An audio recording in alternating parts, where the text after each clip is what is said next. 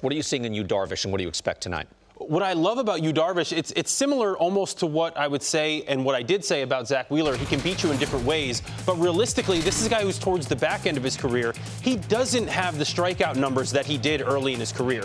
So what he does is he commands the zone. He comes right at you. He doesn't walk guys, and he forces you to make swing decisions. And he can tease the zone. He has a very high chase rate. Just his swing and miss rate isn't what it used to be. So realistically, he's become a guy, and when you're talking about facing a Mets team, that's 67-mile-an-hour curveball, by the way. That is just disgusting if you can do that and throw a guy's timing off that way. But what he can do is play with you in so many different ways, and realistically, that's what he's going to have to do against this Dodger lineup. And we're just going to show some quick at-bats against the top part of that lineup, because these are the guys that we talk about when we talk about this Dodger lineup. Those top four, they are maybe the best top four in baseball, and he can come at you again in different ways.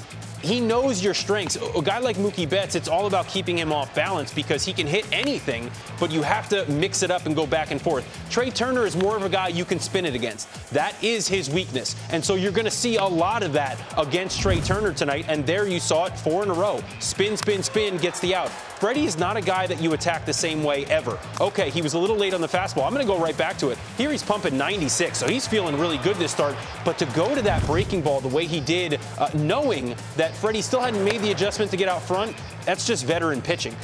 Will Smith, this guy's been so good all year. Again, another guy doesn't strike out much. You got to attack the zone.